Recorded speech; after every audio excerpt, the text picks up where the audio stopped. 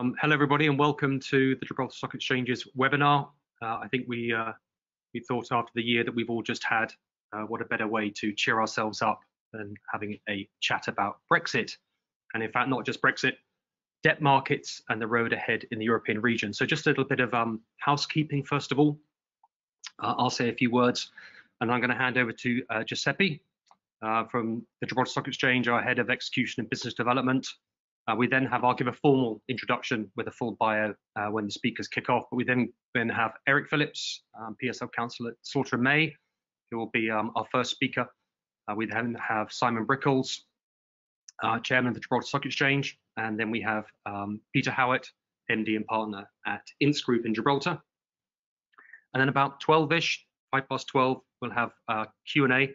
Hopefully you can see in the GoToWebinar app, there's a questions box. Please feel free to post questions. We'll be collecting those questions during the speakers' presentations, etc. And then we'll do our best for the panel to wade through those questions at the end. And then I will wrap up the event, hopefully at 12:30, to make sure we're all on schedule. So that's the plan. So feel free to post your questions. So let's just take a step back in time. I think next month it's 5 years since the 23rd of June 2016, one of those sort of JFK moments which you probably won't forget in a hurry. If we just take a step back a year previous to June 2016, the Conservatives basically won their majority. I don't think that was necessarily in the script. They then had to deliver on their promise to hold a vote, and then began a year's worth of obviously all of the shenanigans, which has led to where we are today. And look, as Mark Twain once said, if you don't read the papers, you're uninformed. If you do read the papers, you're misinformed. And I think that's probably what we saw in the year leading up to Brexit. My fellow director, interestingly, was in the north of England about a week out from the vote. He was doing a family wedding and all sorts of stuff. And he called me and said, outside the M25, it doesn't look like anybody is actually going to vote to remain. And those were probably the first signs of this is interesting. And then obviously that evening, when we went to bed and Sunderland was just coming through, that was when really we first saw the signs. And I think in Gibraltar particularly, you probably recall there's about 97% or a number around that voted to remain. And obviously, as you can imagine, the next day it was pretty gloomy in this jurisdiction. Gibraltar was your gateway to the EU, so obviously we had a slight hole below the waterline in Gibraltar's positioning. Interestingly, actually what then happened is that, in fact, when the analysis was done, about 97% of passporting out of Gibraltar was actually into the UK. I don't know whether you know, but about 1 in 5 cars in the UK is insured out of Gibraltar. And in fact, Gibraltar has since then managed to carve itself out, I think, in a unique position as a portal into the UK, and obviously we will talk about that today. So I think Gibraltar does what Gibraltar often does, which is to basically create an opportunity where perhaps there's a little bit of a negativity, and I think that's where we see ourselves moving forward. So let's move forward to introduce the speakers. Hopefully today we will try and separate a little bit of the wood from the trees and the wheat from the chaff, and hopefully we won't have French fishermen blockading Jersey, kibosh the discussions moving forward, and we look forward to a series of presentations. On that note, I will hand over to Giuseppe, who will say a few words, and then we'll go into the speakers. Thank you. Hi, everyone. Thank you for joining the webinar. Very quickly on the Gibraltar Stock Exchange, really. We are a regulated stock exchange based in Gibraltar, obviously. We are licensed to list structured products, debt securities, including securitized and repackaged products, as well as funds. We are quite modern. We think we are customer and client-oriented, at the same time, market-oriented stock exchange. We operate 2 markets. We have a regulated market, used to be a MiFID regulated market, now it's post-Brexit, it's a regulated market, and a AMTF market, which we use to list professional, institutional offerings and products. In terms of our area of focus, we are obviously a smaller stock exchange, so we have really found a niche within the structured products and debt security space. We have been able to provide a speed to market and quite cost-effective solutions to those issuers who keep a keen eye on, scalable arrangements in terms of cost, but also speed to market. This is quickly about us, really. Also, just to say that we have been seeing a lot of issuances of structured products pre-Brexit and post-Brexit. And really the reason for wanting to organize this webinar was driven by the questions that have come up during our market discussions with issuer.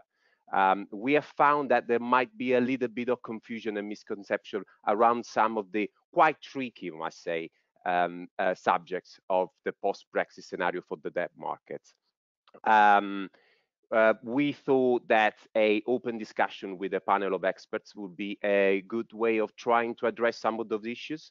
In terms of the view of the exchange, we have formed our own view, and obviously this is going to be investigated further by the speakers. But we are of the view that from a stock exchange perspective, we have seen little to not change post-Brexit to professional, institutional offerings. From our perspective, those products will be listed on the MTF market. Probably the impact of the Brexit effect has been very little. I think some market participants believe that the key issue post-Brexit are those relating to the loss of passporting rights for fixed income prospectuses, both European and UK, who wish to passport into, the other jurisdictions.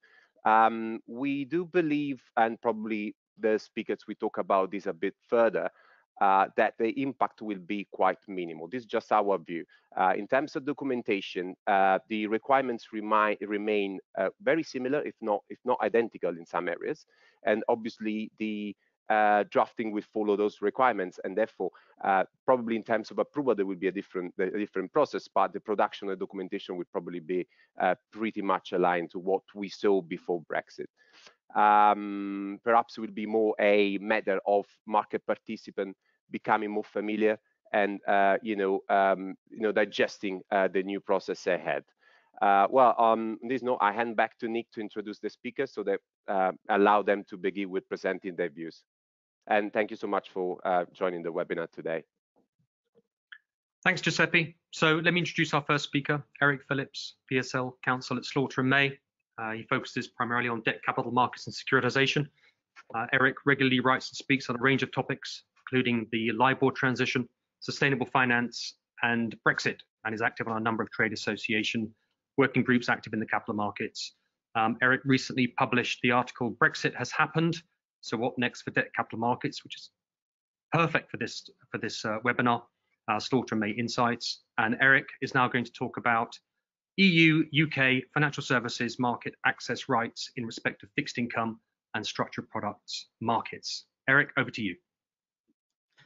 Thank you, Nick, and thank you, Giuseppe. I hope that everyone can hear me. So, Nick, as you said, we're now in the middle of May 2021. We're coming up to close to the 5th year anniversary of when the UK, and together with it, Gibraltar, voted to leave the European Union. And we're also coming up to close to the 5th month anniversary of 31 December 2020, which is the date that the UK, and together with it, Gibraltar, left the EU's single market. So that was when Brexit took effect economically, if you like. So what do we mean? So I'm going to talk a little bit this morning about where we currently are as a matter of law and regulation, and also what we're seeing in practice, how market participants are dealing and documenting the new reality. And I'm also going to briefly mention where we might go from here. So firstly, the UK and Gibraltar have left the EU single market. I often get questions about what this actually means. So to be precise, EU regulations are no longer directly applicable in the UK or Gibraltar. So something like the EU's market abuse regulation, it no longer applies to UK market participants. and also EU directives, the UK and Gibraltar no longer have an obligation to implement EU directives such as the EU's Transparency Directive. So that's been the case since the 31st of December. And also certain passporting rights that were relevant under the EU single market, those passporting rights no longer exist from the EU to the UK or Gibraltar, or vice versa. And another key difference is that EU law no longer has primacy over UK or Gibraltar law and regulation, and instead the UK and Gibraltar and the EU can now regulate separately.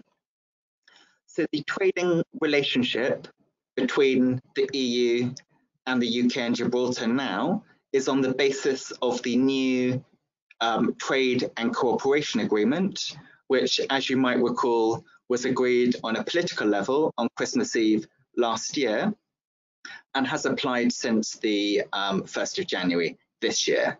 Now, that new trade and cooperation agreement barely touches the technical detail of financial services trade. So effectively, from the position of market participants in the debt capital markets or in structured finance, we are now operating between the UK and the EU on the basis of a so-called no-deal Brexit. So one other key point that I wanted to mention was that because EU law and regulation no longer apply in the UK or Gibraltar, from the beginning of this year, under regulation that the UK and Gibraltar put in place, there was a sort of a gigantic copying and pasting exercise whereby, to avoid gaps in the UK's and Gibraltar's statute book, existing EU law was onshored into the UK's and Gibraltar's regulatory framework with sort of relatively minor tweaks so that it could work outside the context of the EU single market. So that's a sort of a very brief overview of what happened as a matter of law and regulation at the beginning of this year. So where does this leave market participants, and how are people dealing with this change in practice? Well, this really is the sort of the more interesting question, the million-dollar question. It's the question that we couldn't necessarily have predicted an answer to back in 2016 when everyone voted. And it's also interesting because at the back end of last year, when many of us were advising on lots of transactions, we didn't know during most sort of even at November, December of last year, exactly what would happen. We didn't know whether there would be a deal at all. Market participants were documenting transactions sort of without knowing the legal framework that would apply to those transactions. Still, it has turned out that notwithstanding COVID, notwithstanding Brexit, the back half of 2020, the beginning of 2021 has been sort of a very busy time for the debt capital markets. We've advised on sort of many transactions that have closed successfully during that period, and we've also sort of seen many that have occurred in the markets. So how have those transactions been done, notwithstanding Brexit? Well, sort of it turns out that the reality of the way that most of the debt capital markets and structured finance markets work in the European region is that most of them are done on what's called a wholesale basis. So they're done, so most of the denominations of those deals are high denominations, so more than 100,000 euro minimum denomination. And most of them are aimed at sort of qualified or sort of institutional investors. So these transactions are less regulated in the EU and less regulated in the UK. And effectively, a UK issuer can continue to make offers to EU institutional investors without requiring necessarily an EU prospectus, and vice versa. So we're continuing to see, so from a market access perspective, not much has changed in reality from a wholesale debt perspective. We are obviously seeing some differences in terms of documentation and the way that sort of transactions are drafted to deal with the new reality. So the first thing that people have been thinking about, and this has been something that they've been thinking about sort of ever since the referendum was first talked about, is risk factors.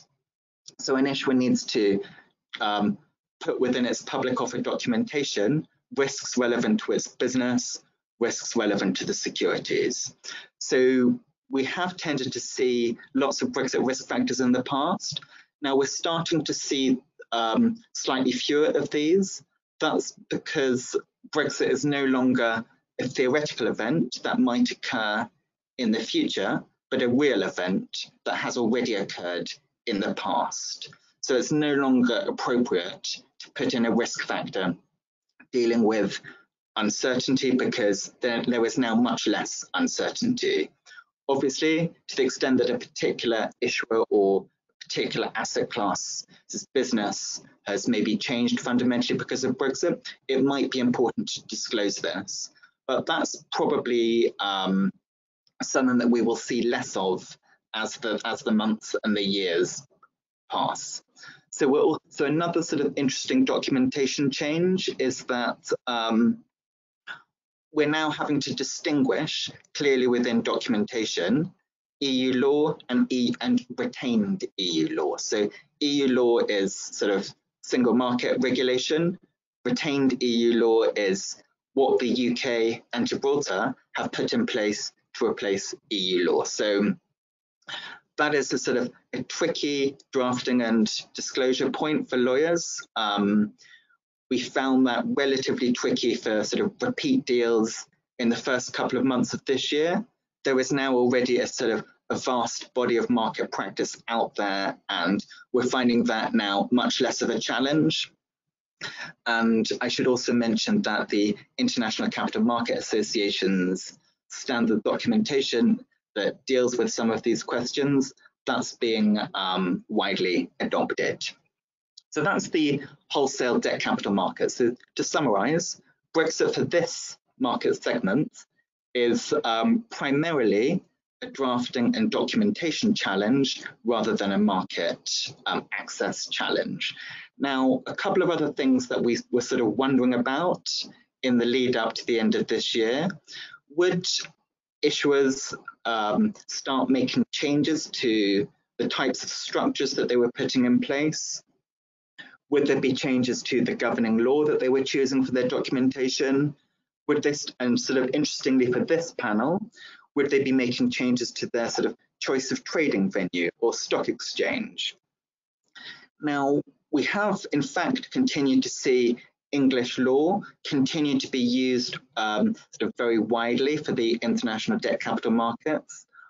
I'm qualified as an English lawyer. You'll never sort of hear someone like me say that English law can't be used for the debt capital markets. Obviously, there's the specific scenario of EU regulated banks and regulatory capital, where in some cases they're putting language within their documentation contractually recognizing EU bail-in. But outside that specific scenario, we're continuing to see English law being widely used in the international debt capital markets. Now, sort of coming on to choice of stock exchange, we have not, in fact, observed a sort of a significant change in choice of stock exchanges by issuers. So sort of typically where an issuer had previously chosen, I don't know, the London Stock Exchange or the Gibraltar Stock Exchange, the reasons for that choice continue to be relevant. Equally, we're continuing to see many issuers in the debt capital markets choose exchanges like Euronext Dublin or the Luxembourg Stock Exchange. And obviously, despite being on this panel, we as lawyers, we are sort of neutral as to stock exchange choice. We simply advise our clients as to sort of the range of options available to them. And in fact, we see it as a good thing that there is sort of healthy competition among stock exchanges and a range of different choices available to issuers. This simply gives sort of issuers a little bit more flexibility in what they choose. Now, there has been a sort of a somewhat interesting discussion over the last few months over whether it might make sense for some issuers to sort of consolidate all their securities either within the EU or within the UK, but we're actually still seeing some issuers, for example, with perhaps their equity in the EU, but their debt in either London or Gibraltar. So they are subject to, for example, the EU market abuse regulation in relation to their equity, but perhaps the UK market abuse regulation for their debt. Now that sort of raises the question of a sort of a theoretical dual compliance burden. Is this going to become sort of too onerous for those issuers? I think at this point, most issuers are sort of adopting a wait and see approach. We don't yet really know how divergent UK and EU regulation will become.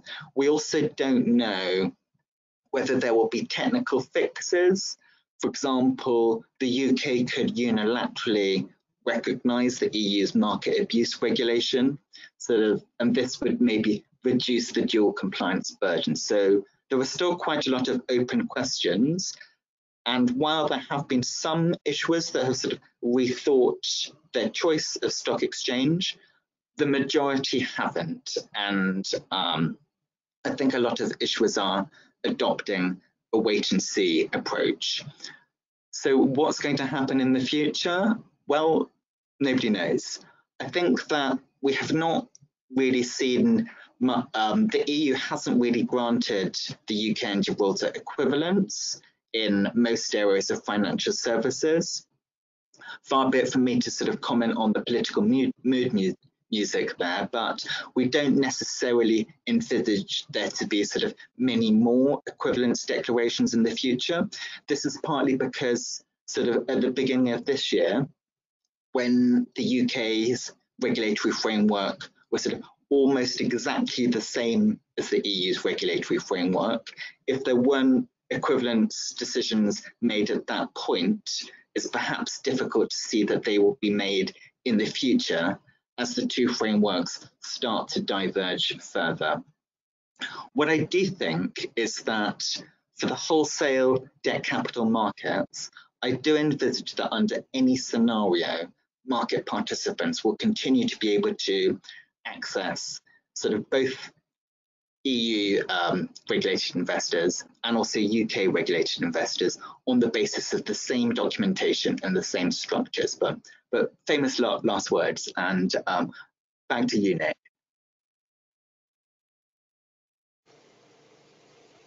Harry, that was fantastic. Thank you very much. And I'm sure there's going to be some questions for you at the end. Thank you. Okay, we'll move on to our next speaker, Simon Brickles. So Simon is the chairman of the Gibraltar Stock Exchange. He's my boss. He's the former head of AIM of the London Stock Exchange and the former CEO of Plus Markets Group in the United Kingdom. Simon's a highly experienced director who spent the last 25 years developing and operating rules for commodity and equities markets and other types of financial products and markets around the world. He served on the boards of stock exchanges as well as private and publicly quoted companies. So Simon is now going to talk about the changing landscape of UK and Gibraltar regulated stock exchanges. Over to you, Simon. Thank you. Thanks, Nick. And since we've already heard from Eric Phillips in May, I'm not going to concentrate on legal niceties. Rather, I'm going to talk about the commercial position post-Brexit, how issues are impacted, or more particularly, how they're not. I thought it was very interesting on that topic that Eric is not experiencing particular difficulties at the moment. And one might readily have supposed that in the initial periods of us exiting the EU, that would have been when problems and uncertainties were most at the forefront. So let's concentrate on what we already know.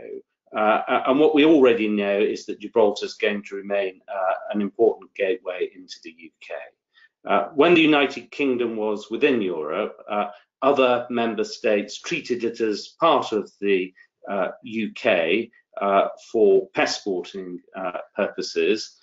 Rather anonymously, though, it wasn't treated as part of the UK under English law, a bit like immigrants having more rights under EU law than they got under domestic law. But all of that was put right over 20 years ago with the Gibraltar Order of 2001 that was made under the Financial Services and Markets Act. And this established the bilateral rights between the Gibraltar and UK in UK law. Post-Brexit, the UK and the Gibraltar governments have agreed that Gibraltar licensed firms will continue to be able to provide their services into the UK markets, set up branches in the UK on the strength of Gibraltarian licenses. Transitional arrangements have already been confirmed between the two, and both Gibraltar and the United Kingdom are committed to continuing the special relationship long term. Already in the UK, we've had the Financial Services Bill, which started its passage through Parliament at the back end of last year, and the new bill, when it's enacted, will give the Gibraltar authorisation regime legal standing and provide for the mutual access and aligned standards and financial services between the UK and Gibraltar. And there's matching legislation in Gibraltar, which basically mirrors that of the UK to ensure the bilateral rights. So this is really important, I think, given the dominance and importance of the UK in financial services. Already we've ensured that quoted Eurobond exemptions will remain. Basically, the relationship between the UK and Gibraltar is going to be pretty much set in stone and set to continue, and that's going to be important for a whole host of issuers. In terms of the UK and indeed European issuers generally, many issuers never needed to produce a prospectus. And I think that's going to continue to be important, and I'll touch on that a little bit more in a moment. As Eric's mentioned, in terms of the UK and Gibraltar's relationship with the rest of Europe, there are now separate regimes. The UK has adopted the vast bulk of prospectus law and other EU financial services law into domestic law. Now, I don't want to dwell upon the instruments themselves and the regulations. There are various ones on the official listing of securities regulations, the prospectus EU regulation, quite a few others. Point is that the Treasury officials have done their work in this regard, so that the likes of issuers, myself, whatnot, don't have to do. There'll be some getting used to those new regulations and referring to them from our lawyers' point of view, but that's why we have specialists like Eric and other lawyers. From an issuer's point of view, the point is the job has been done, and the citation of the relevant statutes and instruments will be made in prospectuses, and we can rely on our lawyers, as we always did, to address those issues. I think the essential point is that for UK issuers, prospectus law remains essentially the same. Some bits like ESMA guidance haven't been formally adopted, but I think basically you've got two parallel legal jurisdictions, with the Treasury taking on the role of the Commission in domestic UK law. It's clearly the case that the UK and Gibraltar have been adhering to European directives and regulations for a very long time. In fact, some may say, though I wouldn't venture to say this in the public forum myself, that the FSA has actually gold-plated a number of EU directives, and in certain areas, UK requirements have been interpreted at a stricter level than is what pertains in the rest of the EU. Eric touched on the benefits of English law, and of course they don't just pertain to things like prospectuses and so on. I think many issuers have historically used English law because it covers a whole multitude of different things that are relevant to issuers: corporate law, debt law, insolvency law, accounting law, and in some European jurisdictions there are noticeable gaps in legislation. I think English law is a comprehensive body of law which assists issuers. So I would anticipate that that comparative advantage will continue, and people will continue to use the exchanges that they've used before because of the wider economies of scale, not just English law, but the fact that various brokers, institutions, investors, legal advisors, accountancy firms are located in London and in Gibraltar, and will continue to benefit issuers with that advice. What it does mean, of course, is that the automatic recognition of prospectuses ceases. If you get a UK or Gibraltar stamp and you want to do an offering in the EU, you're going to have to get a separate stamp. Of course, as I mentioned, the same exemptions from prospectus law will still apply in the UK as have always applied. Eric touched on institutional offerings, the whole host of exemptions that you've got in particular circumstances under the EU directives will continue to pertain and give choices to issuers, noticeably in respect of MTF platforms. That will continue post Brexit, as it always has done. I think when we look at the longer term relationship and whether we get equivalence or not, probably not, but none of us really know. We have to put all of this in perspective. It's very easy to get hung up on the prospectus element of an offering. And the truth is, investors do not make their decisions on what's in a prospectus. There are a number of hoops that people have to go through, but they're not primarily relying on prospectuses, which are often unreadable documents, frankly, from an investor point of view. They're looking at who your broker is, they're looking at what your offering is, they're looking at who's done your accounts, they're looking at the attractiveness of the management, they're looking at the track record, they're looking at all sorts of different things. So whilst there will now be an additional stamp, I think we've got to get that into perspective from the point of view, what difference will it make to us, the issuers? And when we're looking at issuers, the work that your accountant does, the work that your broker does, the vast majority of the work that the lawyer does will remain the same. We shouldn't be under the illusion that the previous single market was perfect and without its twiddly bits. I don't use that as a precise legal phrase, but we all know, we've done issuers in different countries, that it has been liaison with competent authorities, and that competent authorities have needed certain things doing in respect of certain types of issues and so on. So the previous single market regime was not perfect. I think instead of getting your lawyer to advise now that broadly you can do things, you now have to get them to advise on what you might have to do, but really 'twas ever thus. And I think in the overall context of getting an issue ready for market, all the work that you do on the accounts, all the work that you do on the underlying issuer, all the work that you already do on the prospectuses, we're really speaking about footnotes to the lawyer's bills here in overall terms of getting onto a market.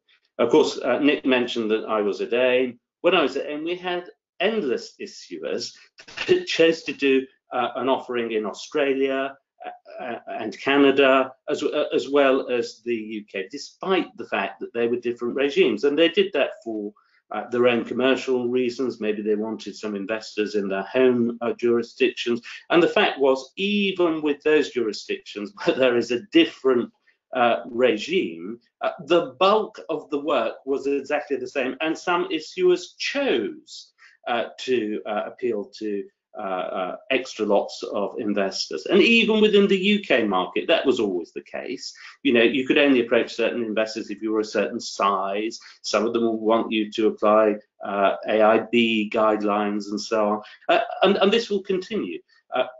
Companies and issuers will still be free to decide that they want to follow ESMA guidelines. Indeed, the FSA has been encouraging them to do so. And if you want to do a pan-European issue, you can do an EU prospectus and you can comply with ESMA guidelines. But of course, what this is actually doing is giving issuers a little bit more choice. I think that's a good thing. That's always existed. I mean, in the UK, we've had the standard listing, the EU standard listing, and there's been additional things you can do to get a premium listing if you think that is suitable for your issuer and if you think that is suitable for your investors. So I think not that much will really change in substance, in commercial terms. A lot's been said about equivalence. Lord Hill at the moment is making certain recommendations. None of us know quite how far the UK regime may diverge.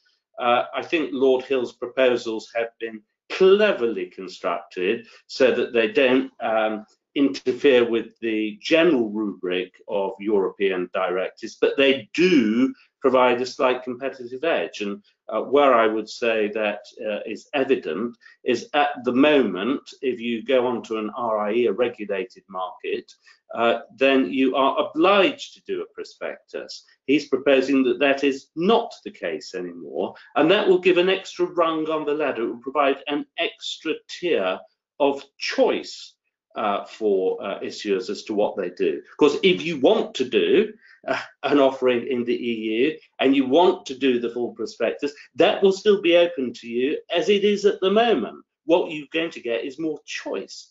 So what I would say about equivalence is it's clearly a vexed political issue. It's not just because junior French ministers want to use it as leverage to discuss fishing rights. It's a wider political thing. It's because the EU are not certain how far the UK will adopt what they call the Singapore model.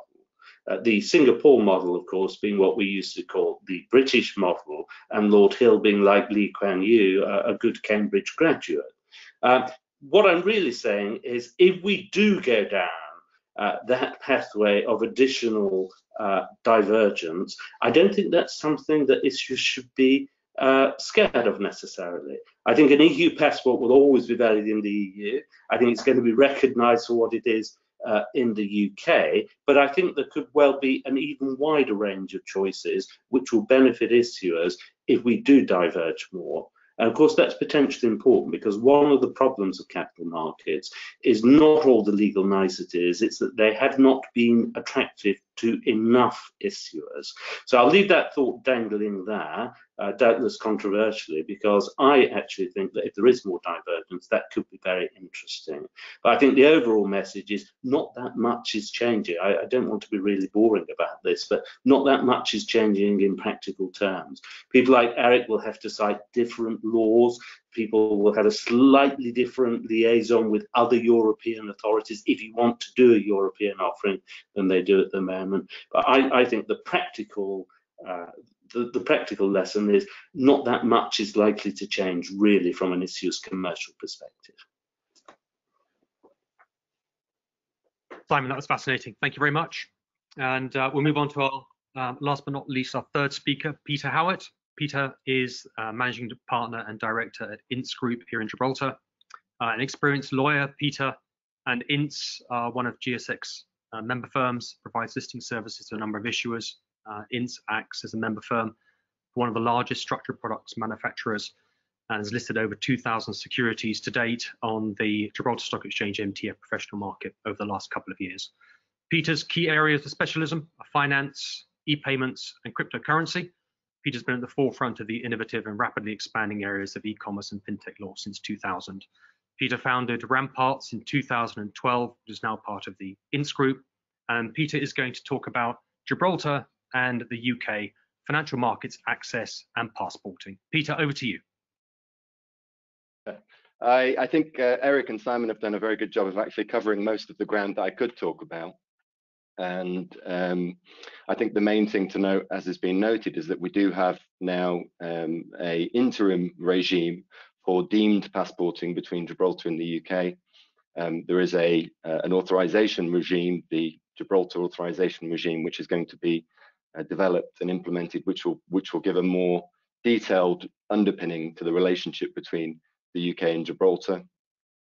It's fair to say that the view on the ground here is that given all the other things that are going on for the UK and Gibraltar with other countries and the EU, it may be that the interim arrangement currently in place for deemed passporting will continue for longer than perhaps was initially envisaged, because it's not considered to be a massive priority, because the relationship between the UK and Gibraltar is such that there isn't much concern between those territories in terms of access to the UK market from Gibraltar. At the moment, as people may know, Gibraltar and the UK are busy looking at other things that are actually more of a priority. We have the discussions about Schengen, which is the Schengen area and Gibraltar being part of it, which is a very important milestone that's coming up. We have until June, we think, when an agreement could be made. We're seeing interest from individuals and businesses already for people to become resident in Gibraltar on the basis that that goes ahead and it makes it easy for people to move within the Schengen area from Gibraltar. There's lots of tricky political issues involved in that negotiation, as there always are, particularly when Spain and Gibraltar are involved because of their historic relationship. So there's a lot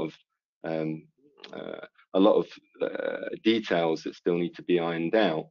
So the sense I've got is that the current arrangement for firms that are authorised and wish to provide services into the UK can continue as long as it needs to, until Gibraltar and the UK need to focus on it and put in place something a little bit more structured. Now, one of the points I think that is not clear to me, and perhaps Eric may have a better insight because he's more of a specialist in this area, I think, is the arrangements for prospectuses between Gibraltar and the UK. As far as I can tell, that's an area that will need some more thought in terms of the development of the GAR, or Gibraltar Authorization Regime, in terms of, would there be an understanding that Gibraltar could in fact be a competent authority? I'm not sure whether that is a necessary arrangement to put in place, but for regulated firms, leaving aside the issue documentation, for firms that undertake regulated activities like insurers, financial services businesses, banks, the arrangement in force at the moment between Gibraltar and the UK is perfectly adequate. In fact, interestingly, speaking to the Finance Centre, the applications for authorization for licensing in Gibraltar to take advantage of the deemed passporting increased recently. So leaving the EU, you may have thought would have led, and we were all concerned, as you remember, Nick, about what the impact would be. You may have thought, well, this would have led to a big drop in activity. We did see some firms that, a small number of firms that relied on their Gibraltar authorization to conduct regulated activities into the EU, and we saw some of those restructure. But we're actually seeing a lot of firms coming to Gibraltar, and more than did pre-exit, in order to benefit from the relationship with the UK. And we think that's going to continue to grow. We're seeing insurtech businesses moving here. We've got banking. We also have, although it's not a harmonized area, we also have a lot of so-called distributed ledger technology businesses moving to Gibraltar. And I think that's interesting in terms of the divergence point that's been mentioned a few times. And I think, Simon's view, it appears to me to be correct, which is, if and as Eric said, if we're not going to have equivalence, which seems unlikely, and mutual recognition for authorization, then what would be the point of not diverging? For those areas in which there is now sovereignty to create your own laws and your regulations, it would be preposterous not to take advantage of the ability to create an environment which is attractive to business. And I think, you know, the UK is definitely focused on that. We're seeing that in a number of areas, and Gibraltar has always been focused on that because it has to fight hard, given its size and its resources, to try and attract businesses. So I think this where we're going to go with divergence is obviously a politically sensitive subject, but we're already seeing on, for example, collective investment schemes, clients from Europe asking about the extent to which there may be differences between AFMD in Europe and the management of fund managers in Gibraltar. And in fact, on things like cryptocurrency funds, that becomes very important because the funds regime in Europe doesn't necessarily work very well once you get above 100 million euros for cryptocurrency funds, because it's not been drafted for those kinds of financial assets. It's been drafted for assets which are more traditional financial instruments. So overall, the view is that the Gibraltar UK regulatory relationship and legislative framework will be developed and enhanced, but at the moment it's not broke, so we don't need to fix it. We'll continue with the interim arrangement, and I think the interesting discussion then becomes where are those areas where Gibraltar in the UK can actually have a competitive advantage, where we accept that we don't have, we're not part of the common market, we don't have the same authorization rights, but we take advantage effectively of the new ability to do things slightly differently. Peter, thank you. Okay, that wraps up the speakers. We are slightly ahead of our timetable, which is good news. Okay, we've had some questions coming in during the presentations, and what I'm going to do is I'm going to kick off with the questions and basically put it to the three panelists and let them fight over who should answer the questions. So the first one we've got in is ESMA recognition important for stock exchanges and European investors? Over to you, panel. I'll start by offering a couple of thoughts on this. I think that sort of, as we've all said during our sort of individual speeches, based on the fact that we've not seen a significant change in practice, and most issuers have not changed their trading venue, I think that we can conclude fairly safely that for most regulated investors, for most issuers, ESMA recognition is not in fact important. I mean, we are aware that this does sometimes come up on transactions. We think that this is sometimes due to a misunderstanding, or sometimes it's because particular regulated investors have within their policies a preference for example, an EU regulated market or an EU multilateral trading facility. Now that mandate that they have doesn't necessarily derive from a regulatory necessity. So sometimes it's worth entering into a discussion specifically with that investor to find out whether it really is important. I think that's sort of always worth getting to the bottom of, whether sort of the actual reasons for why that question has come up, whether it's a real reason or not. Eric, thank you. I think that's certainly right, Eric. Investors give a lot of reasons to do with their mandate or size or this or that or the other for not accepting an issuer, and that may or may not be what's driving their commercial decision. I do know from my own experience, years ago, we decided that AIM would not be a regulated market anymore. And we had all of these concerns about what would the investor mandates be and so on and so forth if we made it an MTF. It took me about 6 or 9 months to get it through the stock exchange. It took me 3 weeks to take it to the market. Nobody was interested. They'd already got the mandates, and the few that hadn't pretty quickly change them. The sort of investors who are issued in a particular type of issues will probably have the flexibility in their mandates already, and if not, and they're generally going to be interested in your type of issue, they will change. Okay, we've got a question about retail products. What are the main points that issuers offering retail products in both EEA and UK markets need to consider when drafting and filing listing/offering documents? Eric's probably worth you starting with this one, I think. Yeah, so this is the somewhat more difficult question. I think when I was speaking earlier, I was focusing on the wholesale debt markets.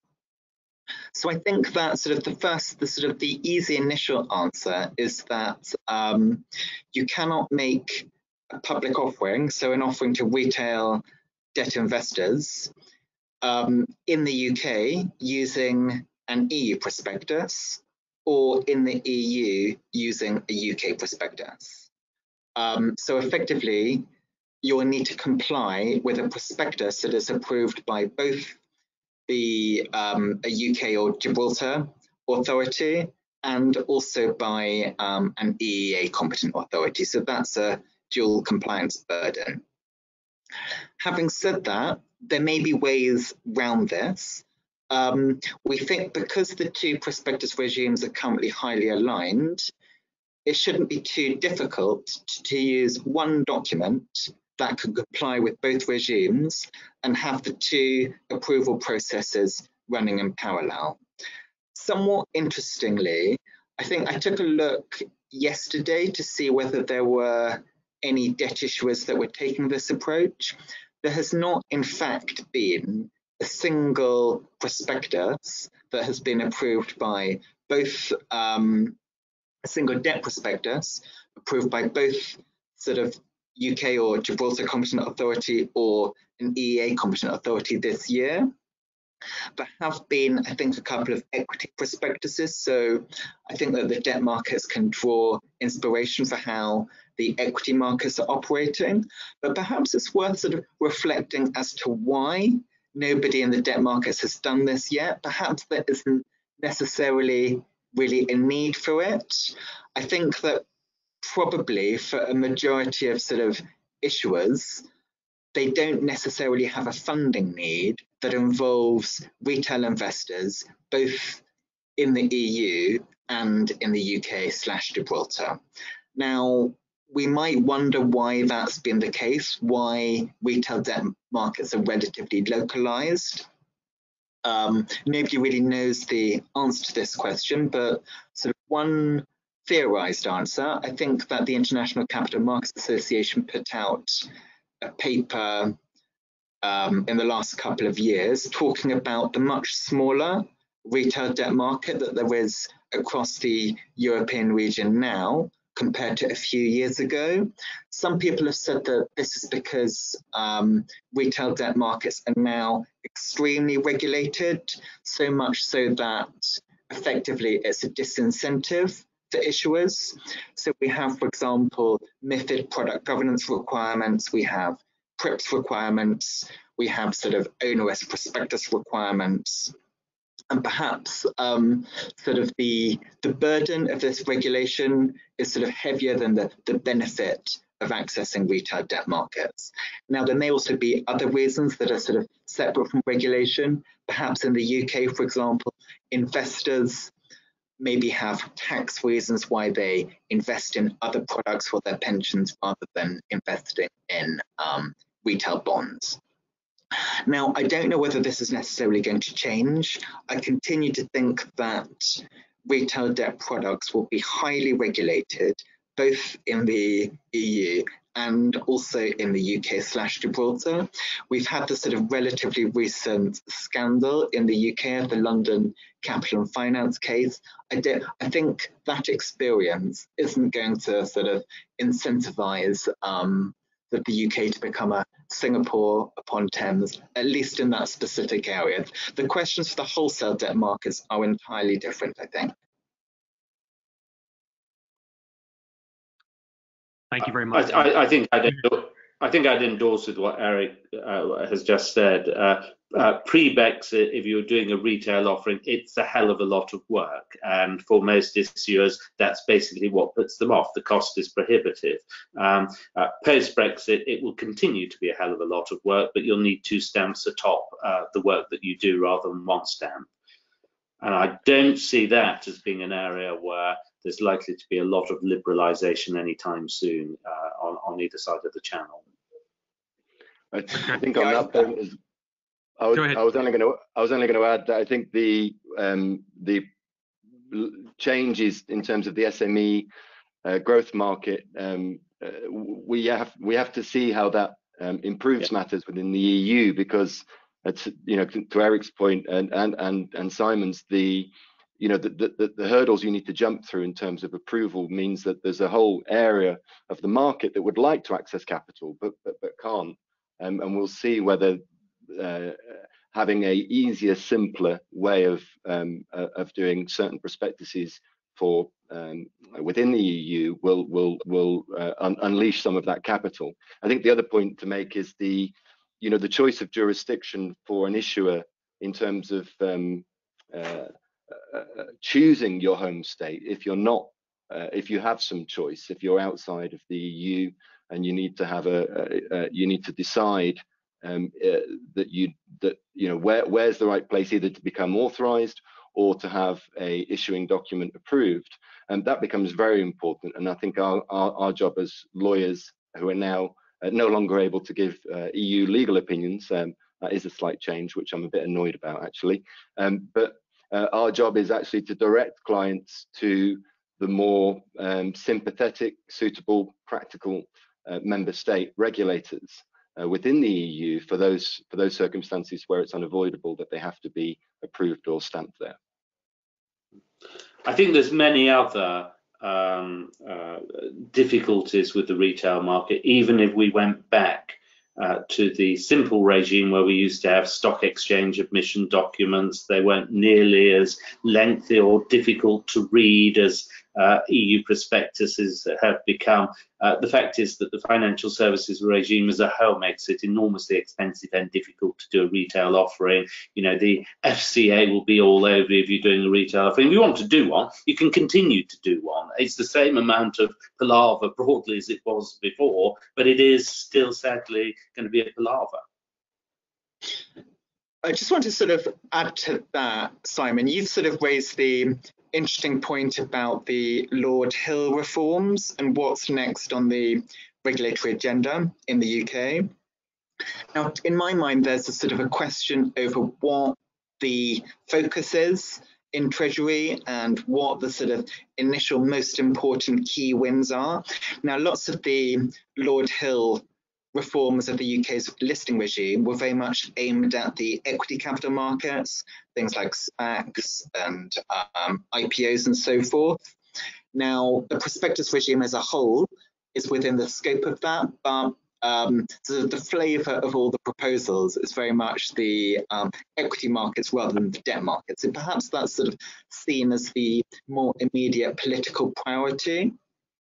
Yeah. I think it's interesting that we have in the last couple of years in the equity capital markets seen some sort of quite significant technological developments. I think there's been some sort of new web-based platforms such as Primary Bid that have sort of made it somewhat easier for retail investors to invest in equity. And I think that there's sort of a lot of issuers are taking advantage of this product. Particularly sort of for UK retail investors in equity.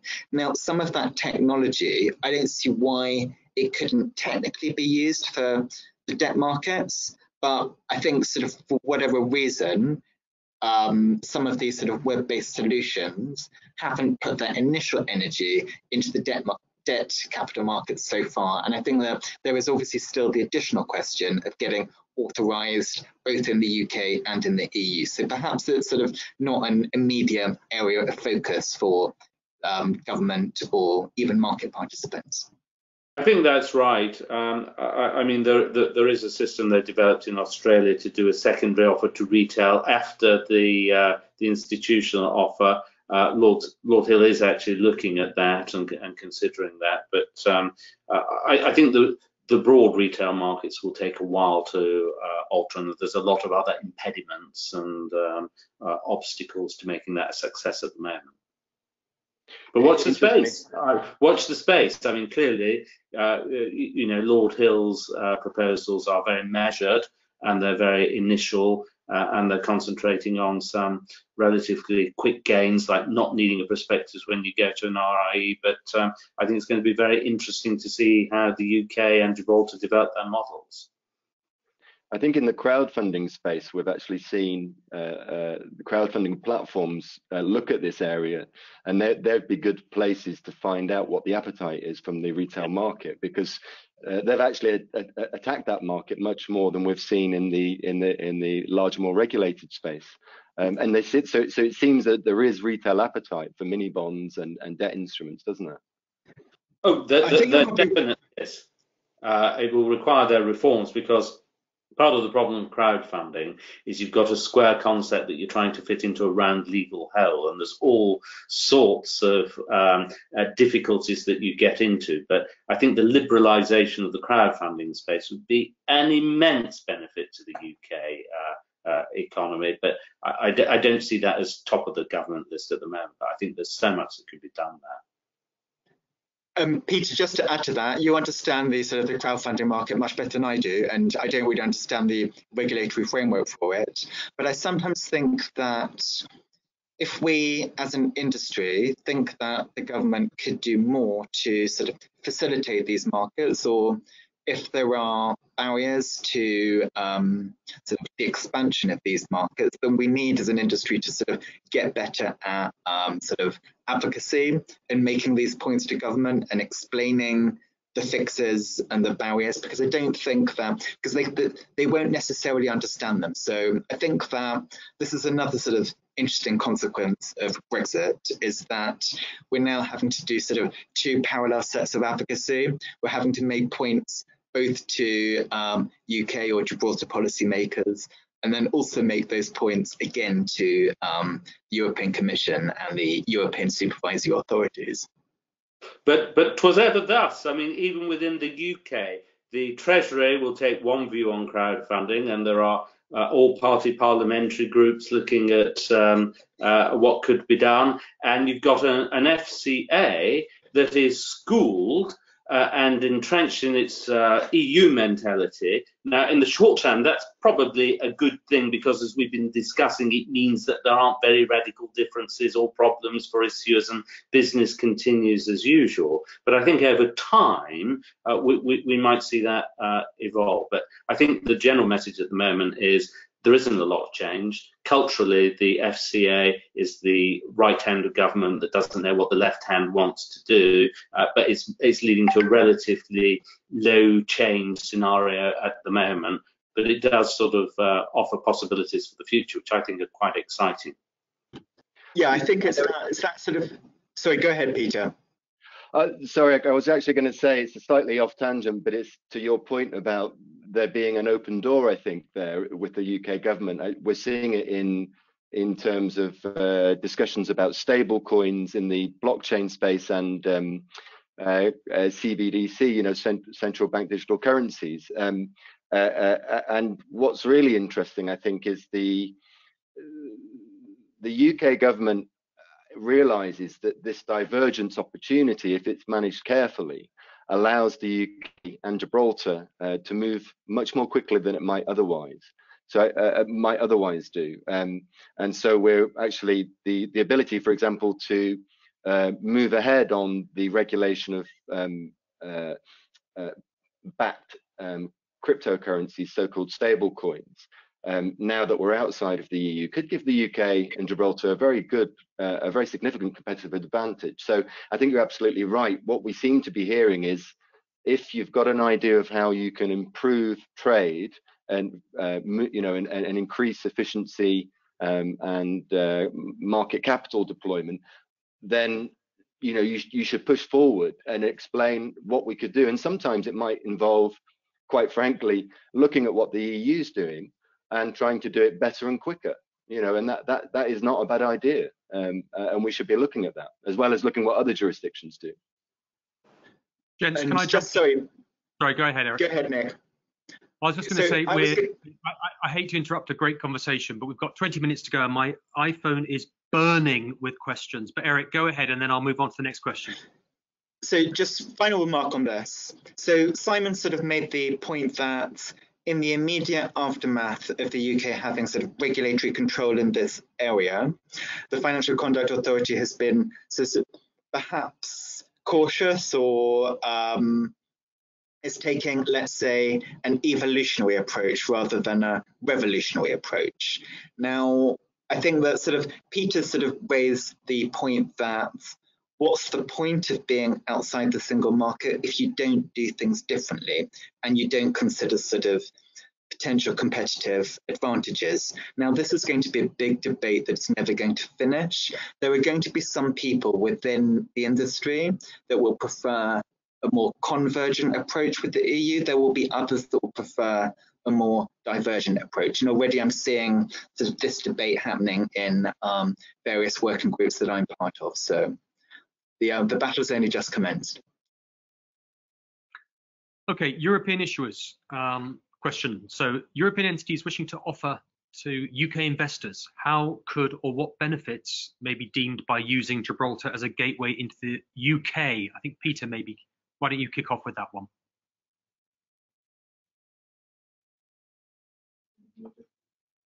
Is Peter on mute?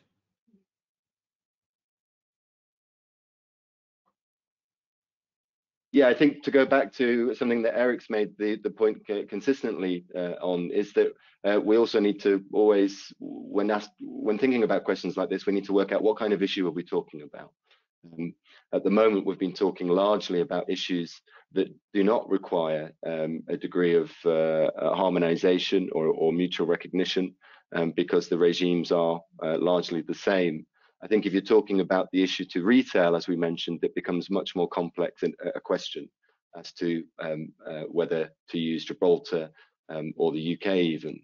I think in terms of if we look at what the Gibraltar Stock Exchange is currently doing, I think, and as Eric said, that you know, we're not seeing much change in terms of Gibraltar's attractiveness there. Then I think it's really a question for you, Nick, actually, which is why use the stock exchange if they can use it, which they can, and with you know, Eric's explained very nicely why you can continue to issue on the exchange. So why do you think they're coming to you rather than issuing in London?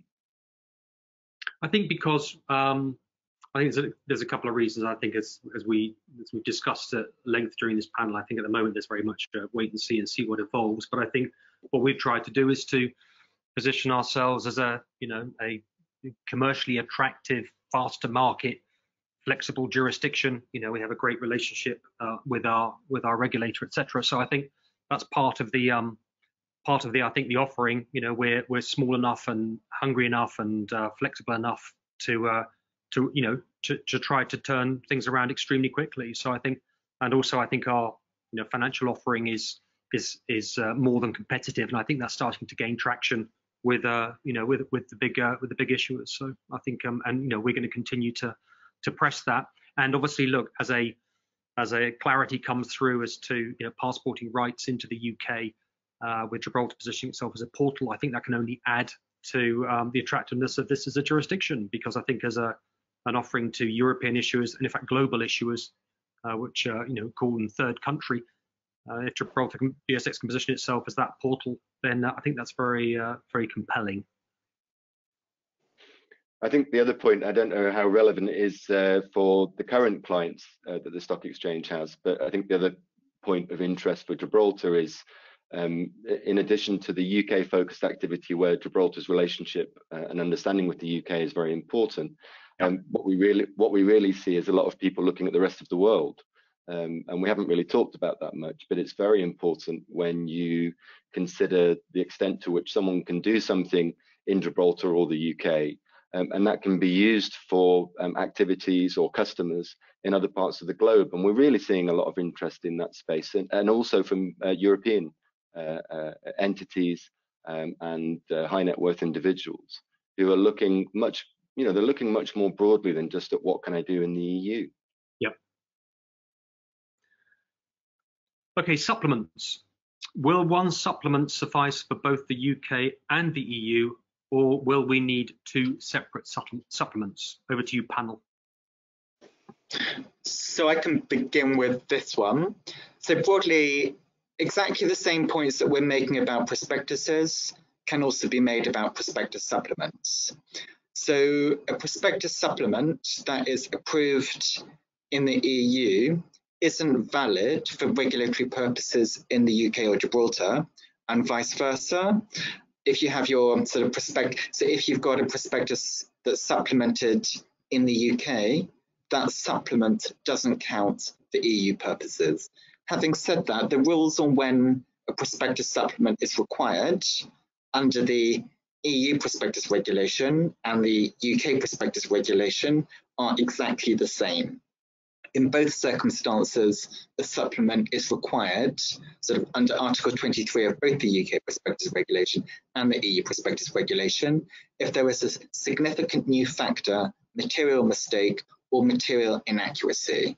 So we think that in practice, where you've got a sort of a dual compliance scenario, one document will be both sort of possible and advisable to use for your supplement purposes in both the EU and the UK. And those two sort of extremely quick parallel approval processes can sort of happen in both jurisdictions in a day or a couple of days.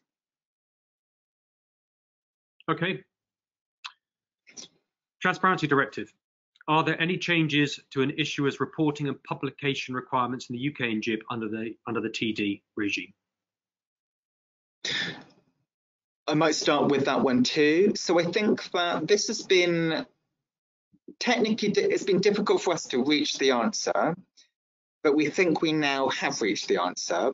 Now, the transparency regime is tricky because as a directive, it's not directly applicable in member states and it needed local member state implementation.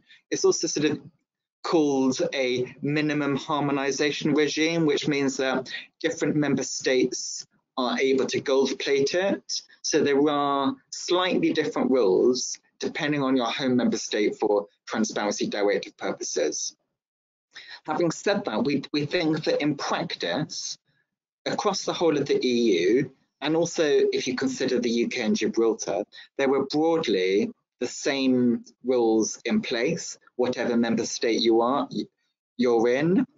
Now, so we think that even if previously you had the UK as your home member state, and now you have, I don't know, an EU member state as your home member state for transparency directive purposes, the substantive filing obligations that you will be subject to have not changed in a material way. Now, they have perhaps changed in some of the slight details.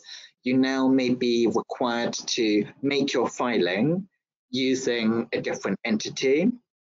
And there may be sort of certain differences in the language requirements that you need to make your filings in. But we think, and it has been sort of tricky, maybe explaining to issuers what these small changes are and how to comply with them. But we think that currently where we are is that for the majority of issuers, they've now sort of publicly confirmed their new home member state for transparency directive purposes and have managed to sort of get on top relatively quickly of how the source of the new obligations apply to them and sort of reached a view that in practice, not much has changed. So that's a sort of a long answer to saying, don't need to worry too much about this question.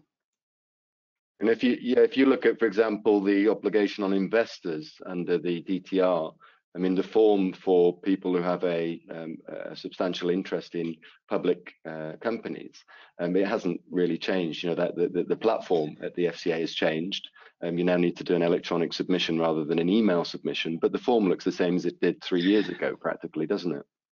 It does. It's going to be, I think it's sort of somewhat interesting that how much of a burden is it going to be upon issuers to put the same information in 2 different formats. Now, that's really a question that we as lawyers, to me, it doesn't seem like a massive burden, but obviously we have to accept that it is a new obligation. I think issuers will sort of tell us whether they think that this is sort of so much hassle for them that they need to reconsider trading venue. But so far, I think that there's still a sort of a wait and see approach. I don't think it'll make very much difference. I mean, we had lots of companies in London have had lots that are dual listed. You make 2 disclosures, 2 completely different regimes. You just get the people making the submission trained up to do it. It's nothing much. I mean that's probably right, because some of these some sort of sophisticated issuers or sort of many issuers that have filings, maybe requirements also in the United States, which is sort of totally different and on the basis of a sort of very different regulatory framework. If issuers have previously been able to sort of comply with these obligations, then complying with both the UK and the EU rules shouldn't be too much of a burden. There were probably also some things that the UK government could do unilaterally to ease the burden and maybe sort of make it easier to recognise EU filings within the UK unilaterally. We'll see whether they take advantage of some of these options. I think there is a movement in that direction anyway, to incorporate more and more stuff by reference. It's a general theme we're seeing in regulation. I don't know where we'll end up, but plenty are doing it already, and it's not, you know, atop of already the burdens that you have to meet, this is just a little cherry on the top. Okay, we've got 4 more questions, which I'd love to try and get answered before the 9 minutes are up. In fact, we've got 5 more questions. So, okay, what process do wholesale exempt offers, in brackets, e.g. institutional offerings, close brackets, need to follow when aimed at both UK and EEA professional investors? So not that much change from before the end of the Brexit implementation period. As mentioned, offerings aimed at wholesale investors are exempt from the requirement to publish a prospectus under both the EU prospectus regulation and the UK prospectus regulation. Having said that, you may, for these transactions, often see a prospectus because, for example, there is an admission to trading on a regulated market in either the EU or the UK or Gibraltar. Now, so just in terms of sort of process, from a sort of a documentation perspective, you would normally expect to see a sort of a set of legends and selling restrictions that now look sort of different from and much longer than the ones that we saw before the end of the Brexit implementation period. But your process for sort of doing offerings hasn't changed dramatically. And so we're continuing to see a great deal of activity in the wholesale debt markets across the European region that we have always seen. Okay, SPACs. So there's been a large increase in SPAC issues this year, particularly in the US. Are we seeing a difference in terms of how the UK and EU regulators approach SPACs? Who would like to take that one? Well, I think there's clearly a lot of interest in the UK in following the American model. I think it's one of the things Lord Hill has been looking at. Xavier Rollet, the former CEO of the London Stock Exchange, is still held in, a Frenchman, still held in very high regard in London, has been advocating their use. I think we will see the adoption, we will see some liberalisation. Personally, I'm not entirely sure they're all they're cracked up to be, because you do need to set your investment parameters. If they're going to do a transaction at the moment, they're suspended. The suggestion is that they're not suspended, but that probably means you have to do a little bit more disclosure up front, so you don't have a wild share price bouncing about. But I'm pretty sure they're going to come to London, and I'm pretty sure they'll come to London before they make much of an appearance across Europe. Okay, thank you. Okay, does Gibraltar Does Gibraltar have its own PRIPS and prospectus regulations separate from the UK? Can an issuer not rely on the UK language included in a prospectus approved for the UK?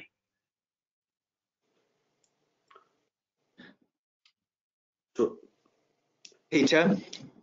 Yes, well, some of this is being is subject to, we mentioned that there's the development of the Gibraltar authorization regime. So we've still got some open questions as we to be resolved. As we mentioned, the broadly speaking, across the whole range of financial services, we have a deemed passporting ability. But in terms of the mechanics of how prospectuses will work when issued in the UK or approved, sorry, how the approval process will work between Gibraltar and the UK and those two competent authorities, I still think there's some open questions there, what the Gibraltar authorization regime will need to deal with.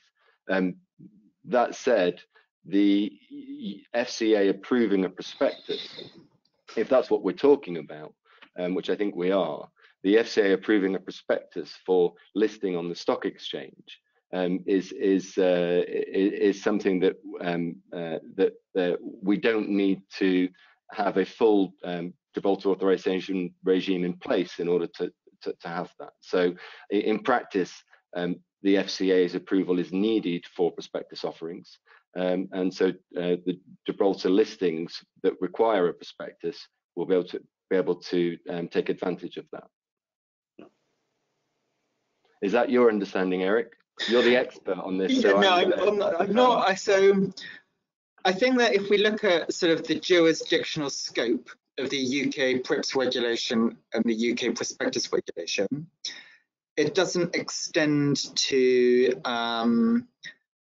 admissions to the Gibraltar Stock Exchange.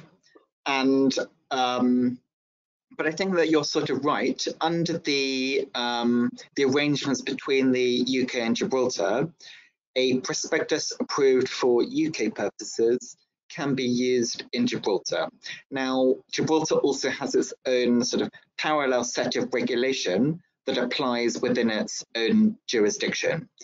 Now, one of these sort of interesting questions, which I don't think anyone quite knows the answer to, is how close Gibraltar's regulatory framework will be to the UK's regulatory framework. And there is obviously scope for some differences.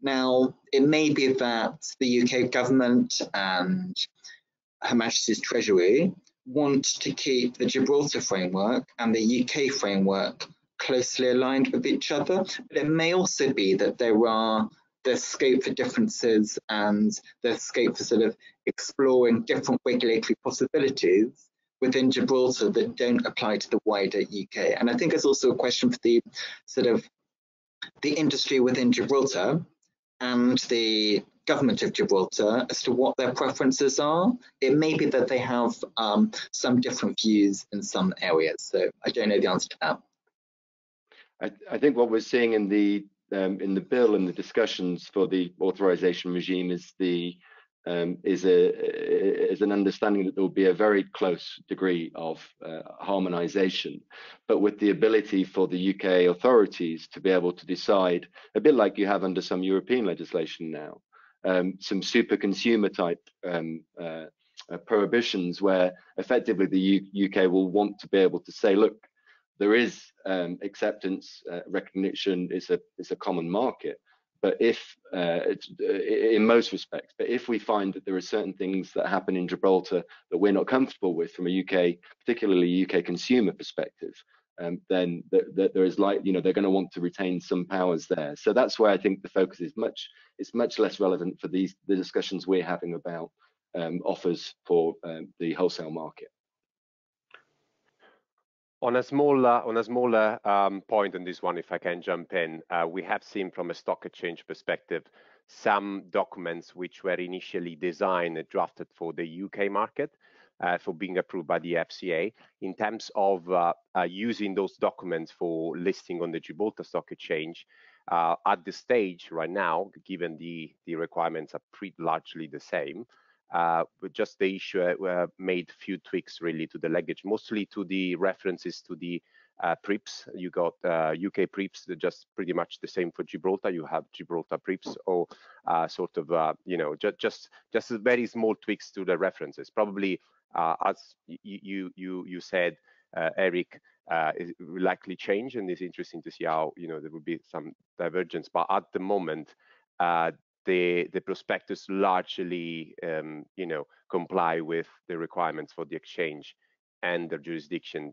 Just very few tweaks required, and we've done that in a couple of instances over the last few months. Yeah, and I think that's likely to continue. There's already a great cultural convergence between Gibraltar and the UK, just as a lot of Irish legislation was pretty much copied from the UK, and the great cultural convergence is there. Where you might find some divergences on new types of products, I don't think you'll see very much if it involves UK retail offerings for all the reasons that we enunciated previously. But again, there is some scope for divergence in respect to new products, institutional products, and we'll have to see how that pans out. But I think that's likely to be exciting. Okay, thank you, everybody. And as I said at the beginning, if you're looking for a tonic, I think the last hour and a half hopefully has certainly provided that. I think that was an excellent discussion, and thank you to our panelists, Eric, Peter, and Simon. I think it was absolutely superb. So it just leaves me to say thank you very much to all of the participants for attending. We really appreciate you turning up. Thank you very much. I hope you found that as informative as I did. And if you'd like to know anything else, please just go to gsx.gi, and we'll be very happy to help you in any way we can. Other than that, it just leaves me to say thank you very much. Stay safe, and we look forward to seeing you in the future. Thank you very much indeed.